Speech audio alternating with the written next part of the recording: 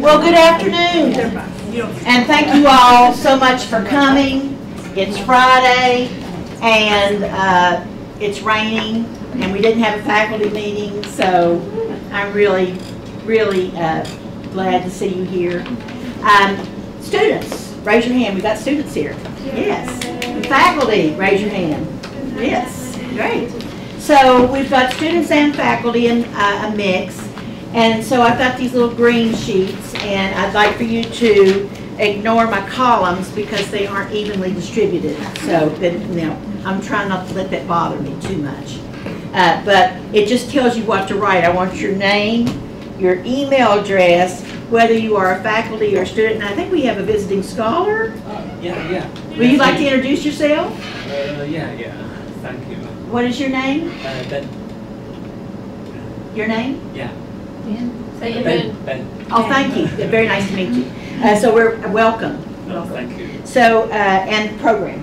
So if you could put those things, and that way I kind of know who to let know who was here.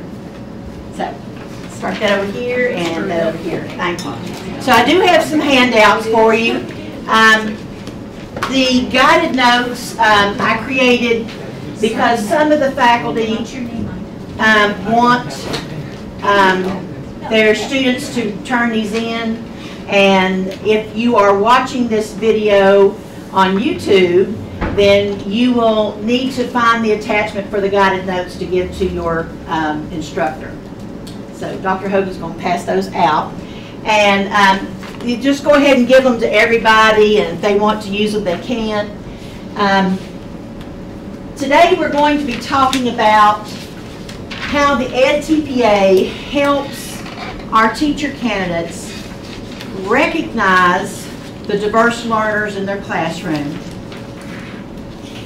plan for the diverse learners in their classroom, instruct them, and assess them. And oftentimes our students struggle with this. And so my goal today is to help the students that are here realize just how easy this is. And it's to also help the faculty that's here today understand what kinds of things you can be giving your students in order to help them when they come and ask you about this. So let's take a look. If you take a look at these rubrics, you can see 2, 3, 5, 6, 7, 10, 11, 12, 13, and 15. Now there's just rubrics 1 through 15. There's not, and I left out 4 and 14, which really could be added because you look at diverse language needs there. So actually that is almost every single rubric in some way. You have to address different learning needs and a diverse population. So it's a big deal. Usually, this is what makes the difference between people who are making a 3 solid and those who want to go up to making a 4 and a 5.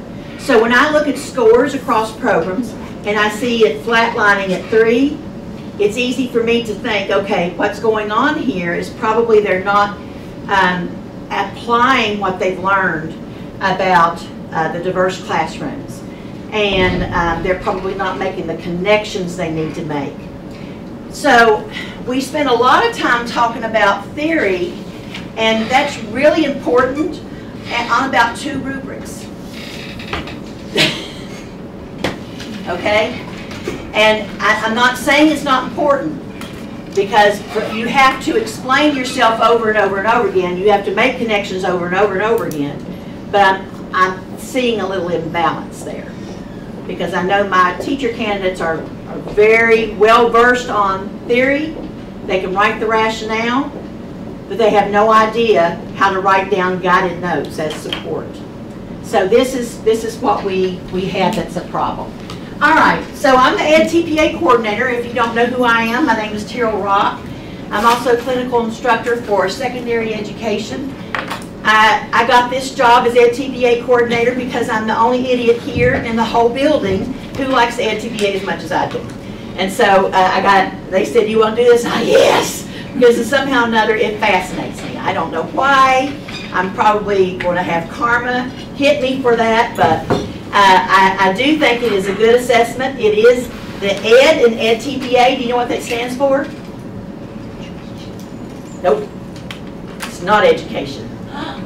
That is a good guess. Thank you. I always thought of that. Yeah. Do you know what it is? Educative.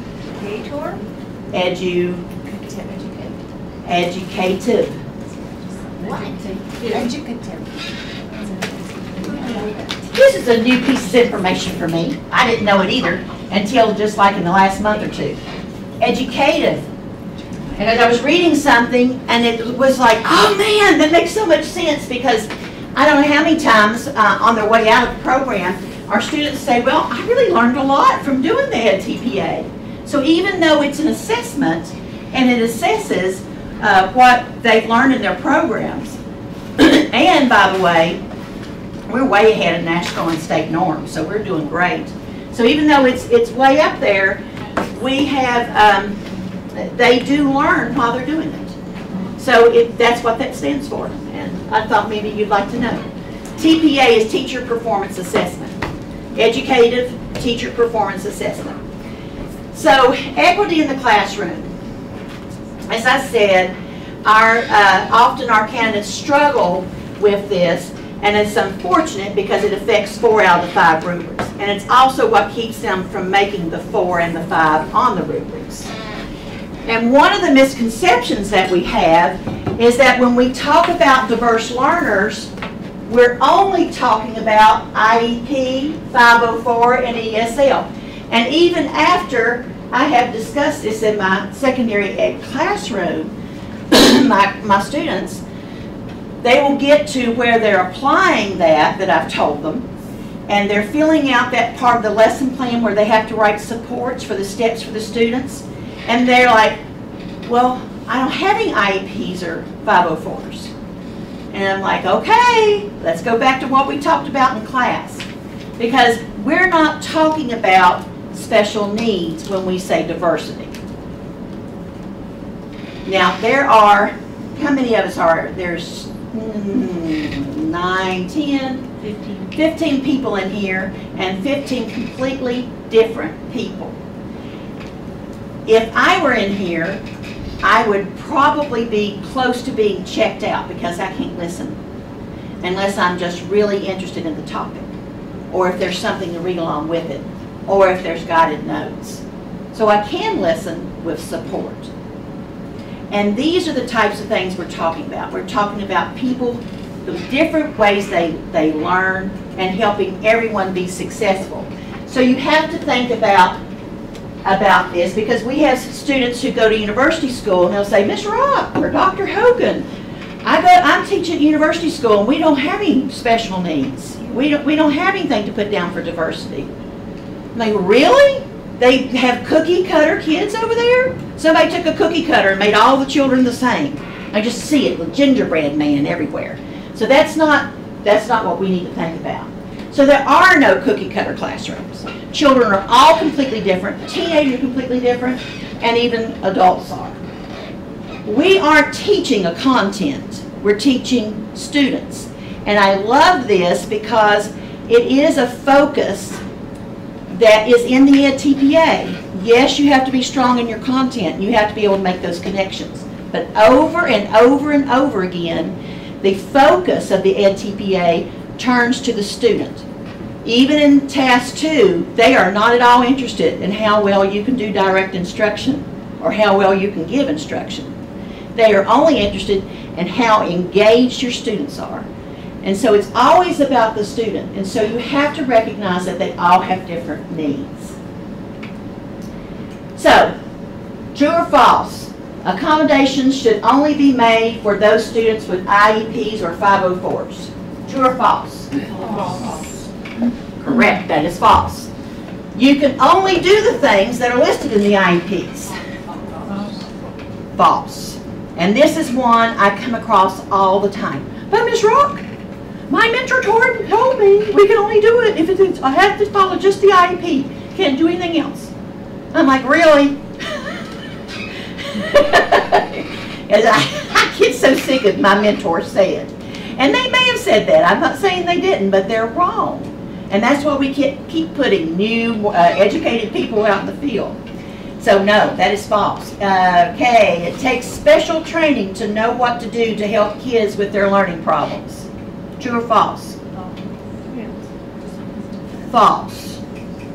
Does not take special training. If I am going by here and I drop this next to you and I can't pick it up, what do you want to do? Will you do that, please? Because my back is really bad. Yes, I don't have a sign on me that says my back is really bad, but I've got my hair. How did you know to do that? Did you read it in a book?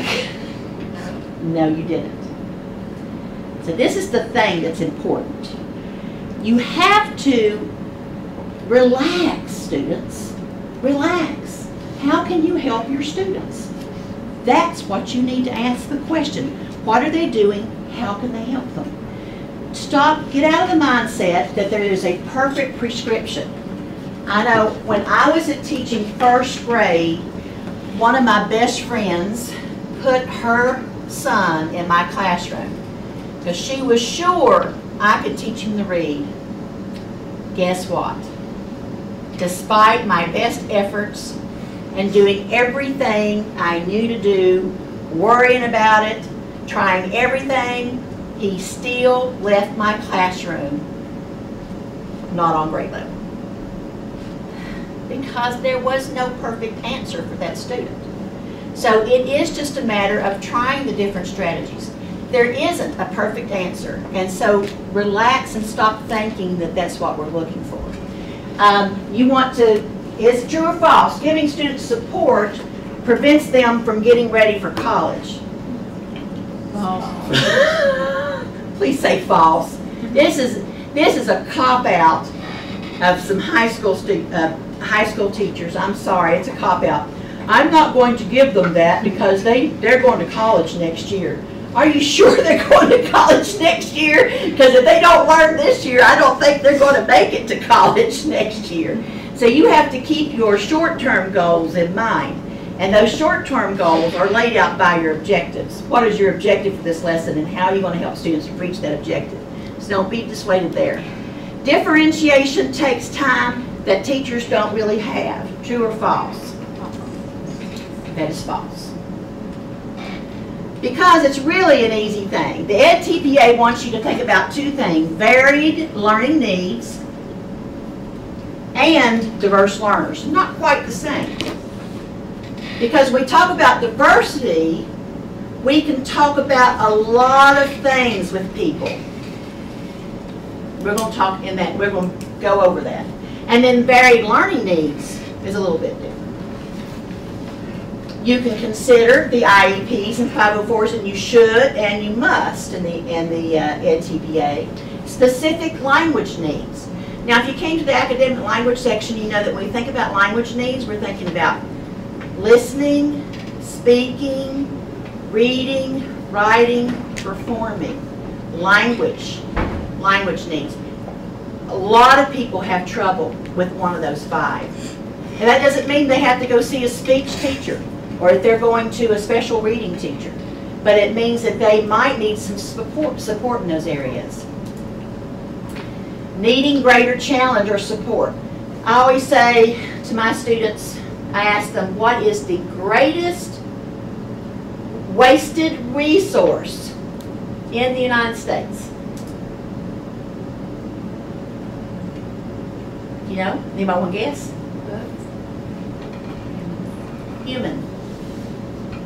Human resource is the greatest resource. That's greatest wasted resource.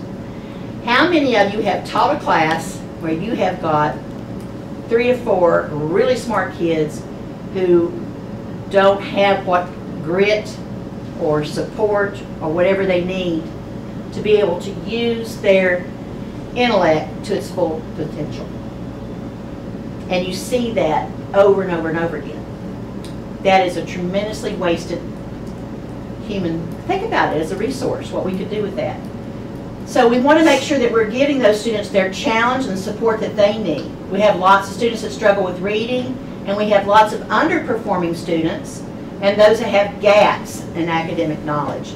So a gap comes about from why? Why would we have academic gaps?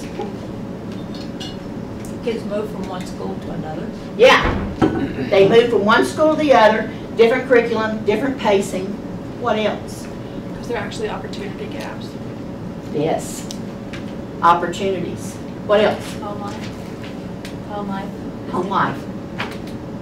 Kids learn to cope without doing the work. Like Yeah. they can't read. They learn Yeah. coping skills. They learn how to sit and smile and look like they're listening when they're not. So they can actually be there. But those of you who are in the classroom right now, Residency 1, do you have students with attendance problems? Yes. Those students give you a daily challenge of making up the academic gap from just yesterday. So we always have academic gaps. So lots of things to think about. Students that are underperforming, greater need a challenge, those who miss a lot of school, those who struggle with reading. For example, do you ever seen a student that's better explaining something orally than in writing? That's a specific need. The difference between equality and equity. Now, in a perfect world, there wouldn't be a barrier. There'd be no barrier. But unfortunately, we're not in a perfect world. We're in a world that has lots of barriers. So, equality would mean in your classroom that you're giving everybody the same thing. Equity means that you're giving everybody what they need to have the same opportunity. This is giving everybody the same thing, and this is giving everybody what they need to have the same opportunity. It's a significant difference. So you want to be able to use a variety of strategy to make sure that every student has the best opportunity possible to learn the material. You want to differentiate, not by giving everybody their own little individualized IEP, lesson plan, but by using a variety of strategies that are going to get to a lot of learners. So, I love this. Y'all know Jerry Brooks? Yes. Okay. The reason I show this is because it helps you start to think about what differentiation really is. I've just come from my favorite store, the Dollar Tree, and I have some suggestions for a party if you would like to have some educators over to your house this summer. They got some great ideas. They got these pineapple cups, these coconut cups. You could have a Hawaiian theme party, but I have an even better suggestion that's going to blow your mind. You can get these great cups at the Dollar Tree, and I know what you're thinking, that's just a red Solo cup. Let me show you something. Boom. They have a different size. Wait, one more time. Boom. Differentiation party. You can meet the needs of all your party goers. Some people just need a regular sized drink. Some people don't need that much to drink. Some people need a big old drink. You can meet the needs of all your party goers with these great red Solo cup from the Dollar Tree. Think about all the possibilities at your differentiation party. You can differentiate the food. You could have some wings, some barbecue wings, a little bit spicy. For those that don't like spicy, you could have some honey barbecue wings. For those that need some extra spice, you could have some of them 5-alarm Tabasco wings. You could differentiate the heat in your wings. You could have some meatballs, and you can meet the needs of those that don't eat red meat by having turkey balls. You can meet your party goers' needs by having some tofu balls for those that are vegetarians. I like the tofu balls. You can even differentiate your dip. You can make one of them 7-layer dips with the refried beans and the salsa and the onions and cheeses. You could differentiate, make a 6-layer dip, maybe leave out the onions. Then you could make an 8-layer dip, maybe add some extra festive cheese. You can even differentiate the time of your party. You could have your party from 7 to 9, invite all the fun people from 7 to 9, but you could actually invite the wild, crazy people from 6 to 9 because they can handle some extra time. Then you could just invite the fun people, a little bit boring, that can't handle a big old long party. You could do them from 8 to 9. You could even differentiate the time of your party. I'm telling you, there's a lot of things you can do with your differentiation party. Starting out with these great cups from the Dollar Trees. Go out, you get you some. You're going to be the talk of all the teachers at your differentiation party. So one of the things that I think happened is, I was in the public schools for a long time, and I remember when people started using this word differentiation. And all my colleagues were just like panicking. I can't believe they think I can do this because I've never had any special education training. I don't know what to do with those kids, and I don't have any idea how to teach them, and I don't think they ought to be in my room. And so they put up a big fuss about it, and some of them still do. And some of them just let them sit there. And there's a lot of things that go on. And I think it's because no one empowered them. And Jerry Brooks, it's just plain common sense. If they need a small cup, give them a small cup. And if they need a big one, give them a big one. It's just common sense. But they put these big words on there, and then they come up with these other things. They talk about modifications, accommodations, and everybody's thinking, well, what's the difference in my accommodation or modification, differentiation? And then edTPA says supports. Thank you, edTPA, because it is just all support. If I'm hurting, my friends come and do what? Support me. Right? And they didn't have to have special training for it. So it's just a matter of using common sense. And that's what we want you to do in the classroom, is use some common sense. And we know you got it. Do they use those supports word like significantly, or it's interchangeable within the text? They expect only students use supports. So then in the language when students are writing, are they scored down if they use the word differentiation versus No, supports? they aren't. Okay. No. So they can still use the language? They can, Okay. yeah. And there is some differences, but it really doesn't matter. What they want to know is how these students are able to make their classroom, well, think about scale. Do you all know what the E stands for in scale? You want to guess? E in scale stands for equity. This was made by Scale. They love equity. They're all about equity. They've got so much stuff, webinars and stuff on equity. Yeah, so it's a big deal. So it's about equity, and they want to make all of it available to everybody. Everybody's got equal opportunity to learn, have the same experience. That's what equity is. All right, so a lot of this stuff you already use. This is differentiation, modification, accommodations. In other words, what the edTPA wants to know, support. Now, if you teach special ed, you'd have to write IEPs and you have to think about. But general educators, supports.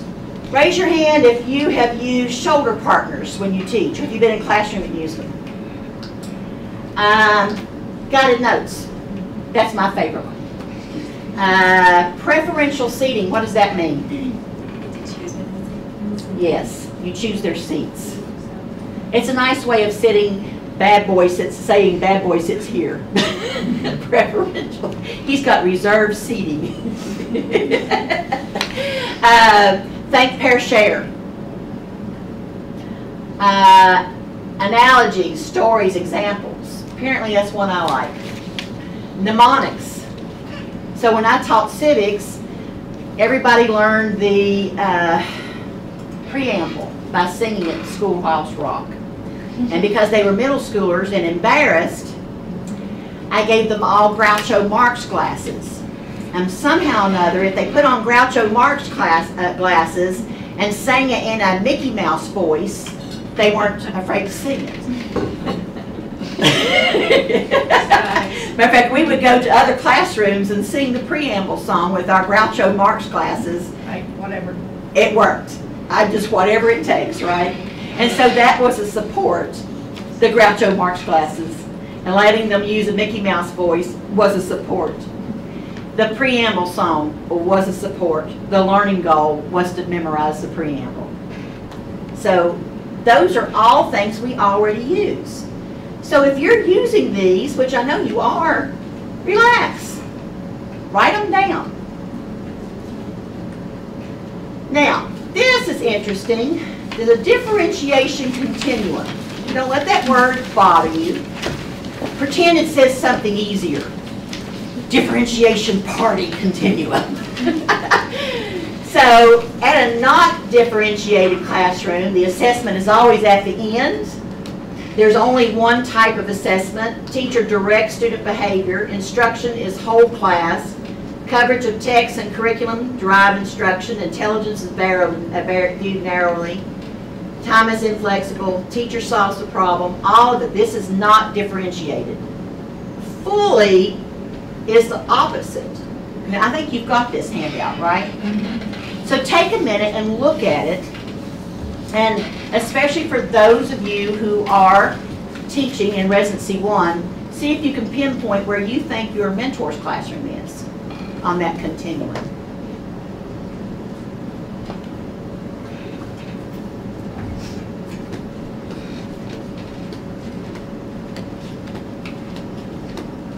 And this is Carol Ann Tomlinson, who I adore. Those of you all who need a name to write down for your edTPA, Carol Ann Tomlinson. Somebody look up. Okay, Logan, where do you think your mentor teacher is? Close to fully differentiated. Close to fully differentiated. Boy, that's impressive. Morgan, where would yours be? She's about in the middle. About in the middle. And that's where a lot of us are. As a brand new teacher, where do you think you're going to be? In trouble. She said in trouble. Most of you are going to be about right in here. Yeah, but I'm And what you need to do to improve is change one or two things every year. And if you don't get yourself stuck in a rut, as you get better, you can add more and more things to get you here. So the teachers who are here are people who did not stop reflecting on their practice. And they continue to look for ways to improve their practice. There's what we call low prep differentiation and high prep differentiation. Do you have this? Mm-hmm. Okay. High prep would be interest centers, tiered activities and labs, learning contracts. What is format? I'm sorry? Format, M-A-T. I do not know. Okay. Yeah. But these are what we think of as high prep differentiation. Oh. And I would not suggest these because you probably have 30 students and you're trying to keep your head above water. I would instead suggest that you concentrate on using low prep differentiation more often. It is better to use low prep differentiation more often than to use high prep differentiation once a grading period, which is about all you would be able to do. Now, as you become a more experienced teacher, you can keep doing your low prep differentiation with every single lesson that you teach and start to add these in. Interest centers are probably something that your elementary folks are going to have anyway. So you already have that there. And you start to add these in try to add them in 1 or 2 a semester as you become more experienced. It's trying to kill yourself. It's not going to let you be like me and retire after 30 years, okay, with a pension. and then you go across the state line and get another job. I tell you, it's a good gig. But you won't last if you wear yourself out. So it's good to think of low prep more often, high prep, start adding in as you become more experienced. That's my opinion. Differentiation. So we differentiate by using a variety of strategies. So when I taught civics and when I taught U.S. history or whatever I was teaching, I just assumed that any kind of learner was in my class. There was going to be kids who didn't listen, some who had academic gaps, some who were really bright and on it, some who were really bright and not on it. I just assumed every kind of learner was there. So I taught in a way to reach as many different learners as possible. Just knowing that if I was very eclectic in my style, that would be able to reach more learners. And I think that that's the kind of variety of strategy that you can do. If you really want to get down to the nitty-gritty about supports, when we're thinking about differentiating or supporting students, we have to think about what we're teaching. We think about the content, what we teach. We think about the process, how we teach. And then we consider the product, how students demonstrate learning. Most of the time, people immediately go to this. They say, well, we'll give them more time on the assignment. Or we'll let them have the assignment read to them. So they go immediately to the product and think about how to change or support the making of the product. When really, you could do content. Might be, if you've got some severe issues, like if you have a student in your classroom who is non-English speaking, you're not going to expect them to be able to recite the preamble and understand it. So you have to think about your content, process, and product. We're also thinking about all these different groups.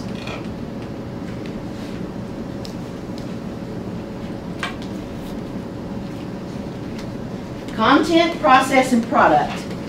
That's how you can think about when you're drawing a blank onto how to support your students. Think, okay, what would help them with content? Thank you. What would help them with process or with product?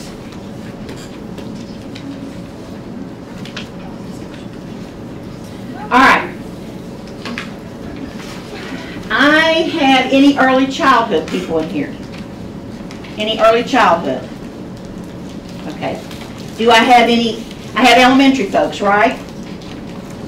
Yes. If you're elementary, faculty or student, you can come get one of these. This is elementary literature and this is elementary math. All elementary folks, come get these. Pick up one. Just get one, math or literature, doesn't matter. Unless you know for sure which one you're going to be doing for the edTPA.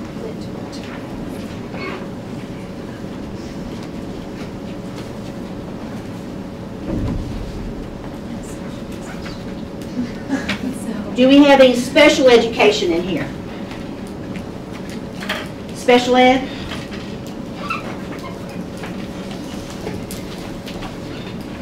Middle grades. Middle grades, here we go. It's ELA. So I didn't try to do one for every single handbook. I'll do middle grades. I've got, and secondary, you can look at the body. Okay, then I've got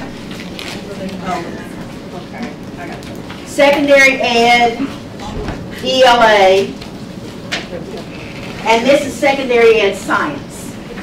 Science ELA. This is why I wanted people to sign up. Yes.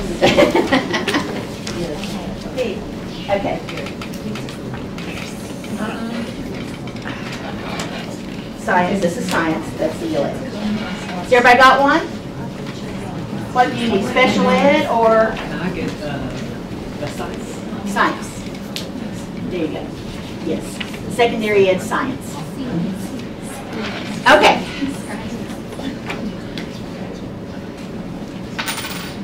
Now, what we're going to be doing is looking at prompts and rubrics at this point.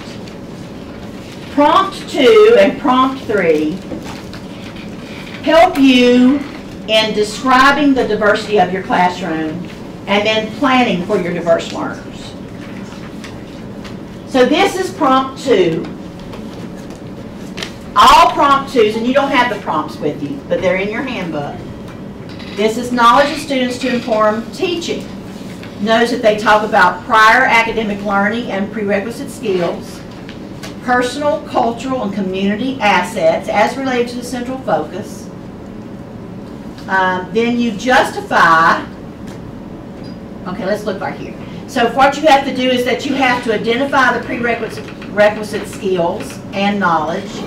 So you might need to assess students' prior knowledge and prerequisite skills. You need to know your students, their everyday experiences, their cultural backgrounds and practices, their language backgrounds and practices, and their interests. Now, once you have described your learners, then you talk about how you're going to support them. So you plan specific strategies, supports, adaptations to address all of these things. Prerequisite skills, all of these things. I'm sorry, yeah. So all the stuff that you describe here, you talk about that. And then you try to anticipate their errors and misconceptions, and that's how you get a 5. So 2A, you're describing their prior academic learning and prerequisite skills. And so now in 3A, you justify how that prior academic learning guided your choice of learning tasks. You have described in 2B the personal, cultural, community assets related to the central focus, and we'll talk about what that means in a minute.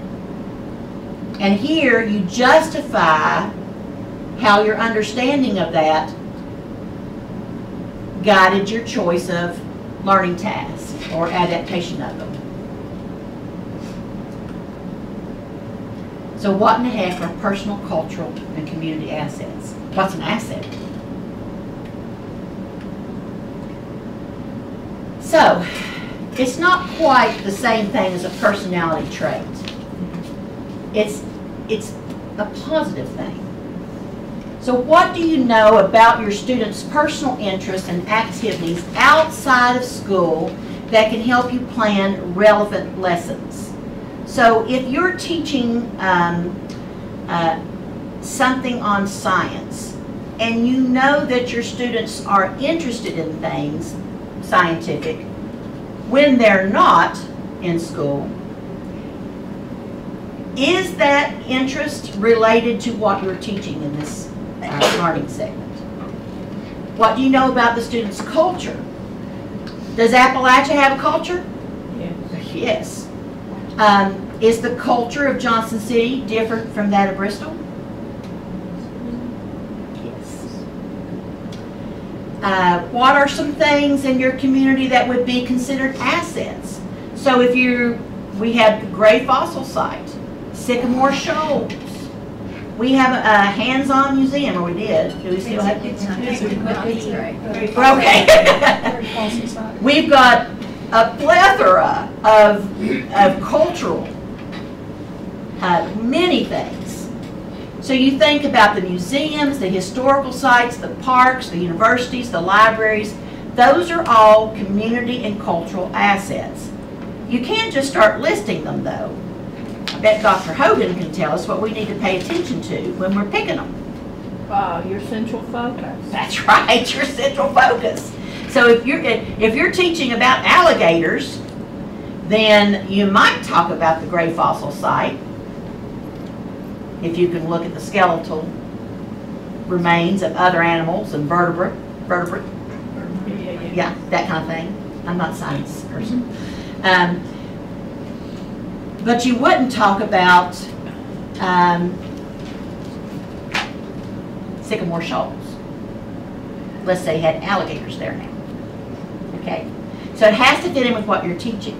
So it takes some thinking, but you're making connections because this is what makes your lessons relevant.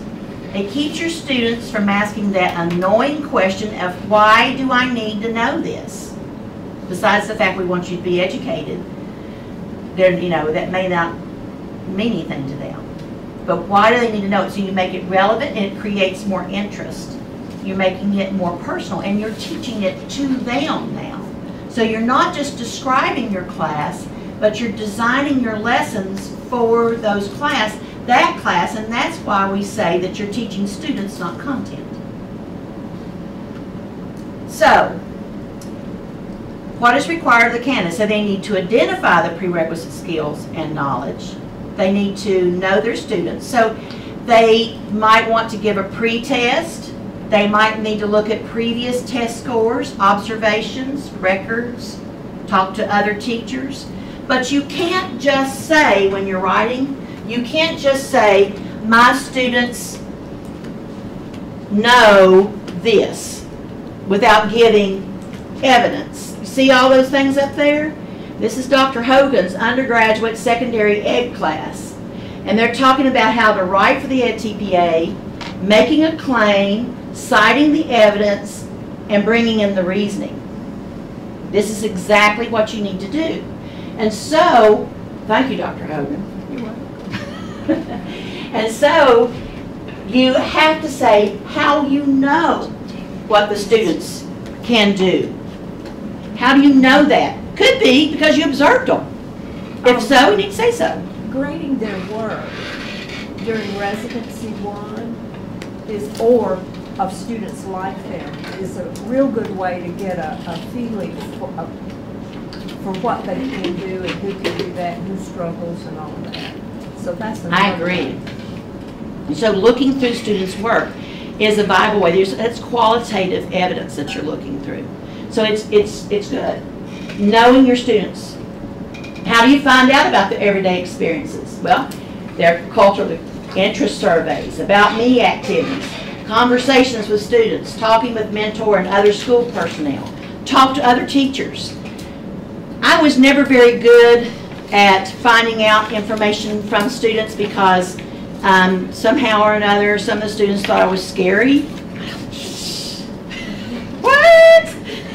So they wouldn't open up to me. So I'd go down the hall and I'd talk to Amy Stevenson, who we're friends with, and she knew everything about every student because they all told her everything. So if I wanted to know what was going on in somebody's life, I'd go talk to them. And that's perfectly a great way to collect information. But you want to find out what's going on in their life. Don't wait until the end of the year to find out this person has got this really cool hobby that you had no idea. It's this great thing to find out earlier. And you can do that with a lot of about me activities, especially in elementary. Recognizing a variety of learners. Learning preference inventory, anecdotal information from other faculty, anecdotal notes on feedback to students, work samples, IEPs, 504s, other records. Lots of things. The gist of this, you need to think of strategies to collect information to find out about your students. Those of you who are faculty, you need to give them some assignments or talk about this, and bring that into your lessons. It's not hard to do. When they have a field experience, how can you help them think about who they're teaching and find out about who they're teaching? I give my students in Residency 1 a Knowledge of Students assignment. And it's just very simple. They open a Word document, they put the name of every student in the class, and they write down everything they know about that student, who they sit with at lunch, what club they're in, anything they can find out. And sometimes what they find out is that they don't know them as well as they need to. And that's a good thing to know. And so they have to find that information. So, this is the prompt 2 and 3, which is scored by rubric 2 and rubric 3. So rubric 2 and 3 score prompt 2 and 3 for most of you. Not for everybody, but for most of you. And this is where it talks about plan supports. Notice that if you do not attend to the requirements in the IEPs and 504, it's an automatic 1. You want to make sure that your supports address the needs of specific individuals or groups with similar needs. So this is, again, does this have to be IEP and 504 students? No. No. It does not. Canon's justification is missing or represents a deficit view. Does anybody know what deficit view means? My students come from poor homes and their families are not interested in education and they have trouble behaving and they don't do very well and blah, blah, blah. I get it. All the time. Yep. A deficit view is when a teacher candidate is viewing the student mostly through a perceived deficit. How they perceive the student. They're looking at the student through a negative light. Most of the time, to the teacher candidate, they're surprised that that's a negative view. To their mind, they're being realistic. But they're using it as a cop-out. My students could learn if they didn't come from such poor homes. Where are they in that mix? Where's the teacher there? So that's an automatic 1. So that's something you have to be really careful about. You're talking about your students' assets. Prior academic learning. So to get a 3, they can talk about justifying what they've done, their supports, based on prior academic learning or personal, cultural, community assets. But to get a 4, they need to do prior academic learning, personal, and the assets, and make connections, research, or theory. But this is down here because it's considered a secondary thing. And to get a 5, then research and theory pops up here, and it's got to be very strong connection. So you can't just say, Marzano said this, so I said that. You've got to make a strong connection to justify what you've done. How can we phrase our connection of theory to data that we've collected, like an interest survey? What would be the best way to phrase that on a lesson? So you can just simply say that you learned this about your students by doing an interest survey, and then explain how that made you think about what you were doing, perhaps change what you were doing, add some things to what you were doing. So again, you're thinking about content. How can the content be modified? Process, how can I support them while they're learning? Could I differentiate the content? Process.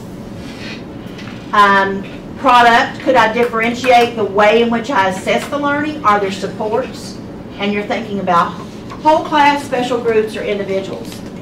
So, this is just an example of how you can use content, process, and product to think through your lessons with a diverse group. Thank you. I didn't get to here.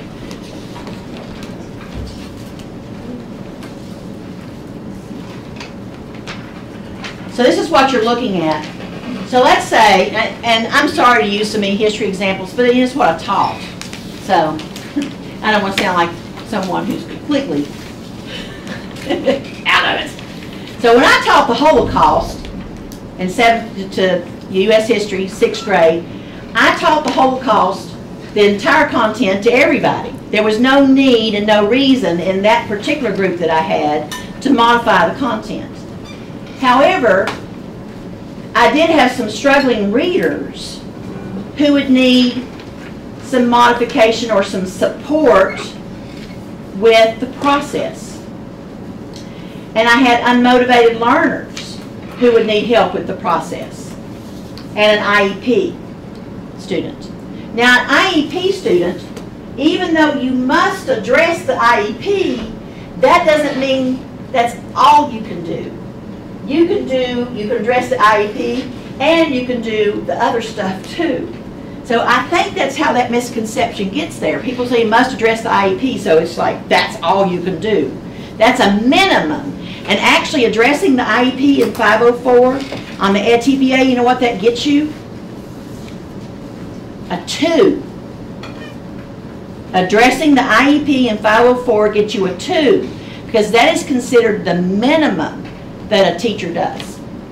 Everybody, even a beginning teacher, should be doing more than that, and that's how you come up with a proficient 3. Okay? So, look at what I'm doing for everybody. What I might add into my lesson, and I'm not just going to give guided notes to some of my students. I'm going to give them to everybody. Why not? Even though I'm giving them to the whole class in order to help my struggling readers and my unmotivated learners and probably my IEP students, that is a support I'll hand out to everybody so that people don't feel uncomfortable. And if they don't want to use them, they don't have to, the students who aren't struggling, but they're there. And it still counts. I think that's something that you all get confused on, students. You think that because you give it to everybody that it doesn't count as a support, but it does. It counts because the purpose of it. What is the purpose of the guided notes?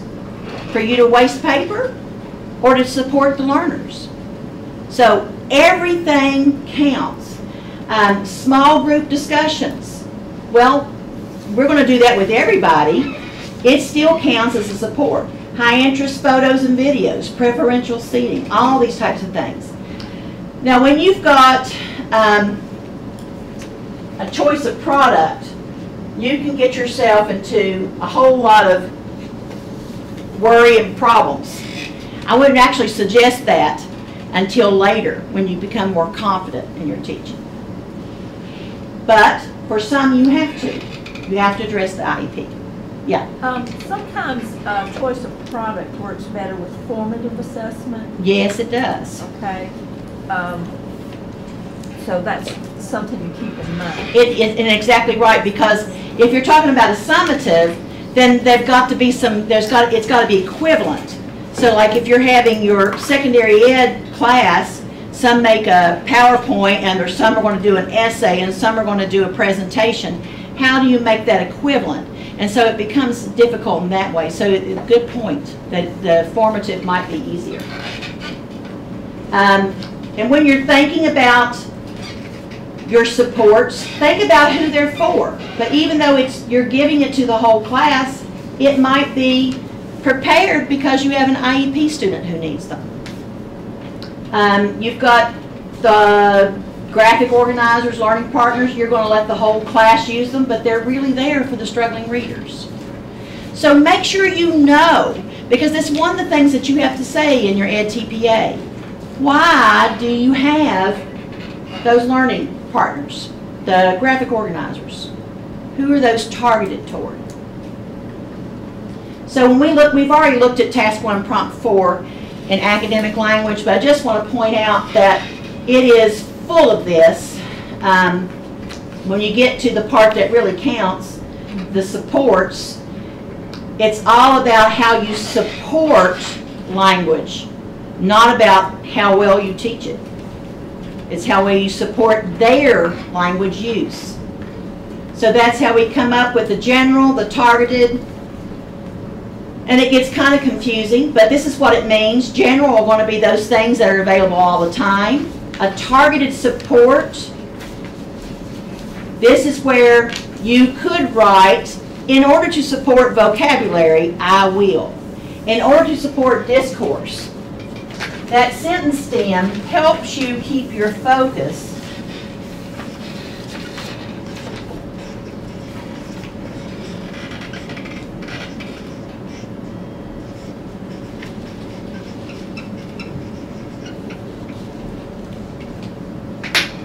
Sentence stem is very useful in your lesson plans and in your edTPA. And you've got individual supports. An individual, by the way, is an individual. That means one. But you can have groups of individuals also. But if you're talking about an individual, make sure you are describing an individual. We get that a lot. Task 1, Prompt 5 has to do with supporting assessments. So you want to monitor the learning of a diverse class.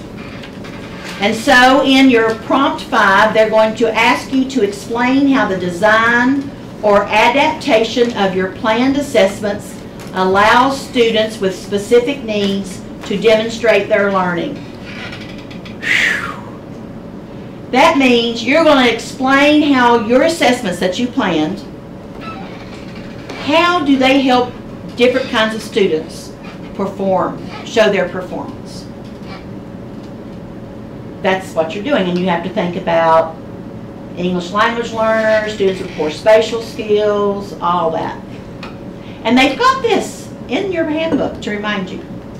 And this is the rubric for it. So the teacher, you must address the assessment requirements for the 504s and IEPs.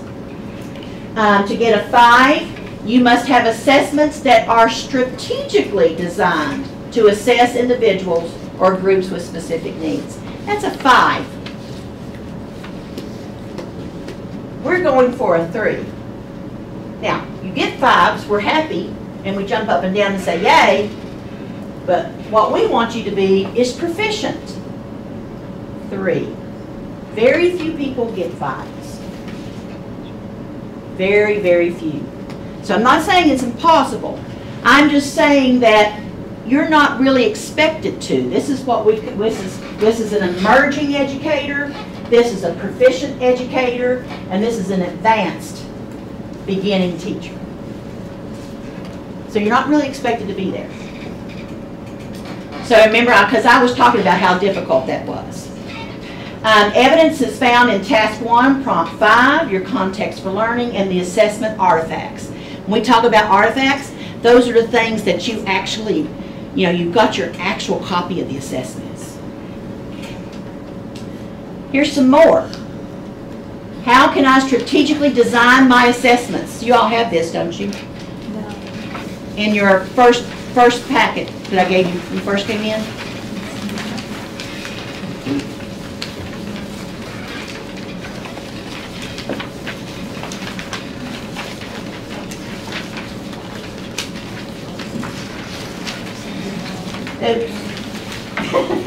Well, okay. You might want to. But these are just some things that you can think about. These are again low prep. I think I forgot to didn't get the other side copied. Is what happened. These are low prep. You can have answers dictated, oral testing, provide study guides prior to test. That's something we do all the time in secondary. That's a support. So these are some ideas that you can do that aren't a big deal, a way to support, not come up with an entirely different assessment for each student or each group of students, but just a way to support that. I'll let you all take a minute to write some of those down if you want to.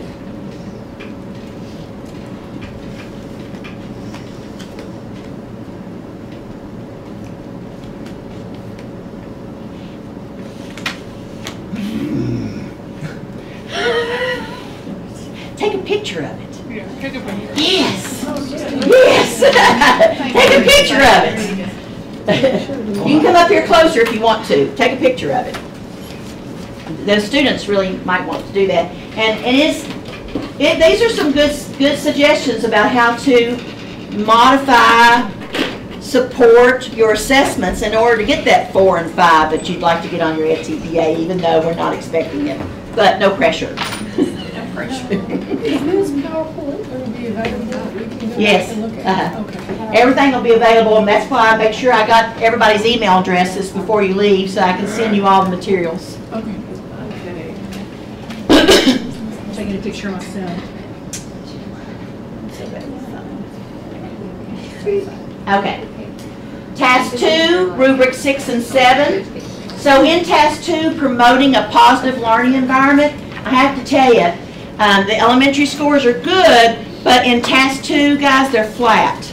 That means we've not had any improvement in task 2 over the past 6 years. We're doing fine, but we're not getting up there. So I think that's because we need to talk more about task 2 before they do task 1.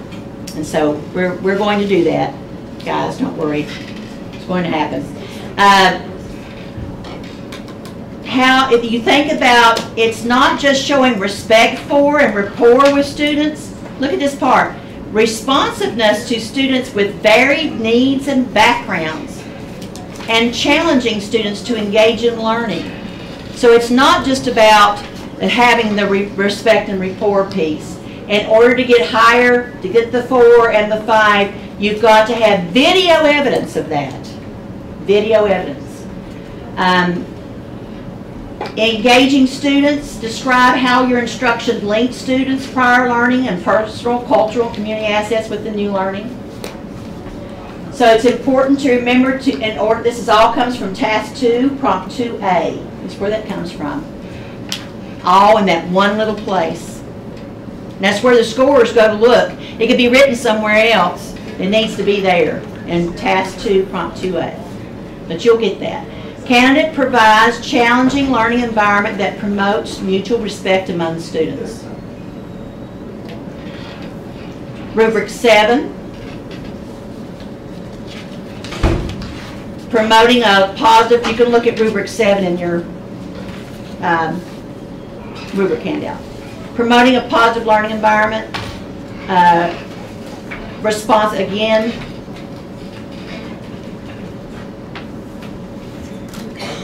There's that personal, cultural, and community assets. When there's a line, that means you've got to do both with equivalence. Notice the word engaged, deepen, extend. All this comes from the video evidence that you describe in 3B. Now this kind of gives you an idea of what you need to be doing. The teacher will. What's happening, what the teacher does? It's shrinking. It's the incredible shrinking teacher. Because as you release the gradual release responsibility model, you're doing less, the students are doing more, and they're needing less support. The part of your lesson that task 2 comes from is in here, where the student is working with some guidance from you and help and prompting and engaging and some support. They aren't completely doing it on their own, and you aren't completely doing it. So this is the part that we're looking for in task 2. So if I was giving a lecture on the causes of the Civil War, we might take notes. And to support them, I have guided notes. This is the kind of thing you put in your lesson plan. I'm going to monitor, I'm going to have them work in groups. I'm going to monitor and provide feedback. Here's their supports. Working in a group is a support. Their textbook is a support. Graphic organizers, anything. Ask yourself, what are they using to help themselves? Are you giving them to help? This is in your lesson plan. It doesn't look like that. It looks like that.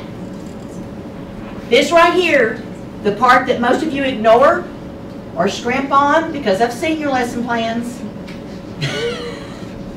And I am not surprised our task 2 scores are flat.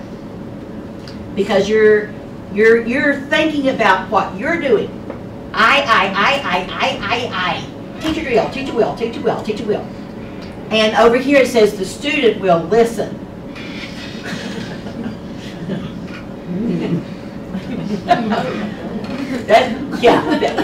Okay, and some of my students, because they want to, some of my student will actively listen.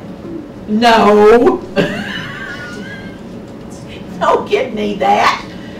You need to tell how the students are engaged, and if you've got too much of that student will listen here, then that's how you're making low scores on the task 2.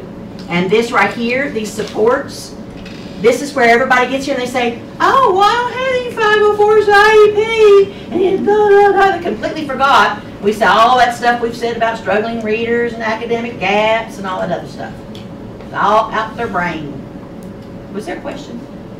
In the students do section, could you say something like, the students will think, pair, share after at strategic points in the lesson or something like that? Where are they? You're planning them. This needs to be very well planned because you're going to videotape and you want to know what part of your videotape is going to be the golden needles in the haystack. I've always written my lesson plans like this. I don't know if this is something that the edTPA will look for, but when I say like the teacher will, directly in the next box, I say kind of how the students will respond to what I'm doing. Or what they're doing when you're doing it. Yeah, yes. so I kind of line it up, like with what I do and what they do when I do it. And don't forget this part. Yes. Yeah. Now, do you have to have support with every single thing they do? No. Of course not. But there should be, with any kind of learning task, you should be thinking about how they might need support. But will they look for it to be lined up? Does that just make it This easier? actually is a support artifact. For the lesson planning is very important to help you know what to do well in task 2 and to do well in your commentary for task 1. They don't actually grade the lesson plan. It is a support document. Okay. Yeah. And it helps you do better on the actual document that they do grade, right? Yes. Okay. Rubrics 10 and 15, analyzing teaching effectiveness and using assessment to inform instruction. These are very much alike, but they are different. This one is 10. Candidates propose changes that address individual and collective learning needs. So, as you'll see, to get a 3, proposing changes for students' collective learning needs related to the central focus, they've added in individual and collective. So to get a 4, that's considered to be more than proficient. So changes are proposed for this learning segment that will address individual learning needs. That's why a lot of people are not making above a 3 on that rubric. Rubric 15, next steps provide targeted support to individuals or groups to improve their learning to at least one of the following, and that would be your content-specific language right here. This is an art one. That's how you get the 4. There is a requirement here for next steps to be connected to research and theory. However, at this point, it strengthens your argument. It is not the main thing. It's listed here as a secondary criteria. The first is this. So just having that is not going to cut it, is my point. Okay? You've got to talk about individual group supports. It's the most important thing you do. Analyzing teaching. Rubric 10 is scored from prompt 2, task 2, prompt 5A. And no matter what it says in the handbook, if you look at the understanding rubric level progressions, it is very clear that the evidence does not have to come from the video. And I think that's what some people keep looking for, a video clip that's got all this good stuff and something they did wrong. When actually, they don't have to find that. They can discuss from that same lesson something else that didn't go well. But that's next edTPA workshop. Rubric 15, using assessment to inform instruction. So you're looking for next steps that are going to not only address the whole class, but also for the 3 focus students and, not or, but and individuals and groups with specific needs. Assessment. This is where it's all over the place. Rubrics 11 through 15, they have to analyze patterns of learning for the whole group, individuals, and groups. They had to provide individualized feedback. And remember, feedback is not good job. Feedback is very specific about why it was a good job. They need to provide support for individuals that leads directly to their understanding and use of the feedback. And next steps. This rubric 13 is something the elementary needs improvement on, and secondary too. That one's hard. Describe next steps of instruction that address the needs of the whole class, individuals, and groups. So as you can see, it's everywhere. If you're not addressing specific needs of individuals and groups, and if you're not doing that in your edTPA, you're not going to make above a 3 on anything. And we need to get more focus of this in our classes, I think. So our task 3, prompt 1C, they're going to be looking at quantitative and qualitative patterns for individuals or groups. Explain how feedback, this is rubric 12, for the 3 focus students, addresses their individual strengths and needs.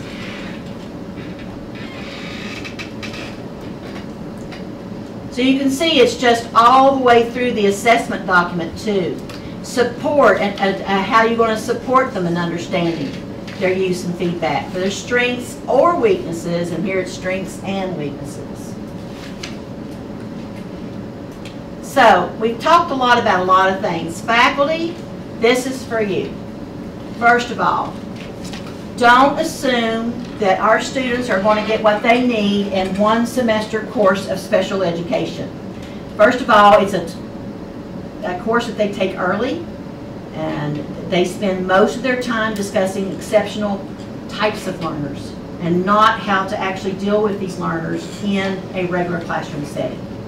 So it's just not enough. It's got to be in each of our classes.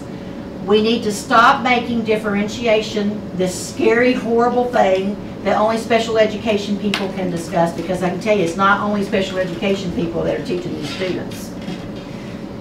Anymore, resource teachers are just that, resource. The regular classrooms is where they are. We need to use the word supports. I still use differentiation a lot because I have a master's in special ed, and that's just all the time. That's what comes out of my mouth. But using the word supports is less intimidating, and it's actually more descriptive of what they want them to come up with. You need to talk about supports for learning in each course.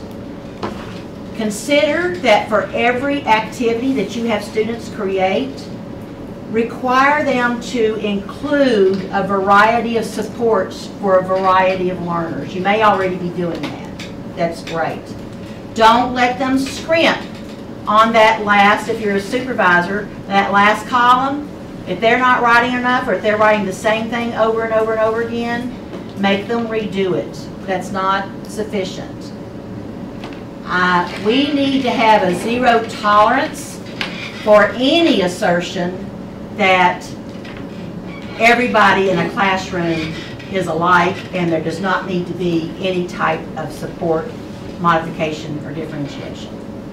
Even when there's tracking, even in an advanced placement class, everybody is a different learner. So there's differences. Mentors, supervisors, if you can encourage mentors to discuss their reasoning behind their choices of materials and strategies, that would be fantastic. The ones that I've seen do that, it shows. It really shows with their teacher candidates.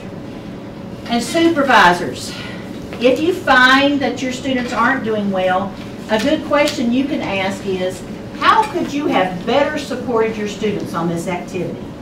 I was observing and noticed that your students struggle with this. How could you have better supported them? What could you do better next time? Because these are some critical thinking to get them to think about what kind of supports they can add in next time to help all their learners, but beyond that, it's good practice for them, for that they can be able to do better on some of these prompts. And that's a lot of information about a lot of rubrics. And it can be confusing, but if you have questions, now's a good time for that. Yes? Some of these supports that students might not know if they're supports or not, you know, they might have questions about them. You know, because like in mathematics, you know, you have a lot of things that are, you know, the Venn diagram, but a lot of manipulatives. To me, those are called supports. Yes, they are. So sometimes I think students are not aware of what's actually considered. So I think we get down to the essential question, what am I using to help my learners? With the content, the process, with the product. And if it's manipulatives, that's a support. I find that sometimes students, often in fact, students do really neat things in their lessons, but don't connect them explicitly to student needs. Exactly. I'll give you an example. They will have a video or audio, and I say, well, okay, why are you using that? Well, my students really like videos. And it's like, we don't care if they like them. We do not. I'm using the video because my students engage well and learn well from video, and my struggling readers learn better from video and audio than they do from text. And so people are kind of doing good things. That's exactly right. And you say, think, why? So it's just like the differentiation party. Yeah. When you're having a party, do you just put out one kind of food and... I can't eat tomatoes. Yeah, so you have to have stuff for the gubbits that come along, really picky about everything, and then you got me, who will eat anything as long as it's not alive. And so, yeah. I mean, it's just really often comes down to common sense, picking up the remote control that the old person dropped, and helping people, supporting them. Any other questions? Excuse me, I have one question. I have a class, for example, hepatology, about liver. About liver? Liver. For example, there are about 30 students in the class. Some of them want to be a doctor later. So after I collect the students' information, I find some students want to be doctor later. So they want to learn deeply. For example, this is the book. They want to some knowledge behind the book, and some other students just want the teacher teaching follow the books.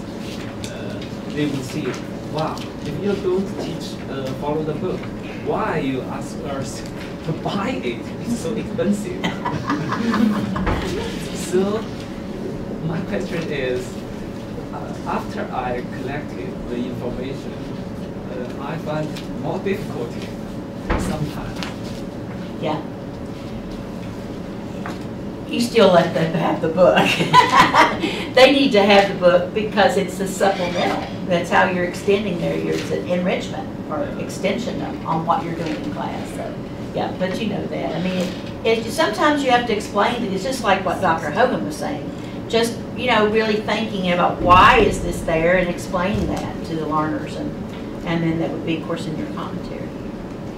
Are there any other questions? Yes. Can you give me an idea of what, I'm thinking about the rubric unsupervised, knowing your learnings, exactly what needs to be in there, because most of my students are just saying, we studied this 2 days ago and they have a knowledge of blah, blah, blah. That's not what that is, right? So, it is to some degree. Some degree. Yeah. So what they need to be thinking about is this lesson And how does this lesson apply? I mean, what prerequisite skills, what prerequisite content do they need for this lesson? So, but they need to make good connections. They also need to think about their students' personal assets, their interests, their community, and describe the things that they know about their students that are pertinent to this lesson. So they can't just copy and paste each time from what they've done before. It's also, did every single student learn that? We covered this, I love that, covered this 2 days ago. Well, did they all learn it? Yes, probably not. How do you know? Did you see what I'm saying? Right. It's kind of like we did it. Well, so did they learn it? Did they all learn it? Did your struggling reader learn it? And how do you know? Does that make sense? Secondary people are real big on covering it. We covered it. Okay. All they have to do is just give the lecture, and magically everyone's going to learn the material. We did that yesterday. Yeah. Now, would this be a place where you explain a certain student and what you're doing to support them? Would that be in knowing your learners? That supporting individual students needs to be in that instructional support column. Yeah, I know that, but did you identify in that knowing your learners? 2/3 of my class are. Yeah, I mean, you've got, I think the IEPs, I can't really remember what's on the rubric for that, what all needs to be listed, but I would just refer to it. But the connections need to be strong to what they're teaching is the important thing. For edTPA, that's what we're thinking about. Anything else? November 16th, I'm going to be talking about task 2. And I really hope people will come because this is a college-wide need. And it could be, I don't think we're turning out educators that don't know how to engage students. But I think we might be turning out educators that don't know how to write about their engagement of students. Or how to show that in their lesson plans. So that's what we'll do on November 16th. Thank you so much for coming. I will send you the links to all this. I just need the green sheets of paper.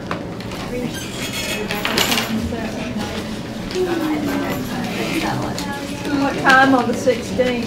1 o'clock.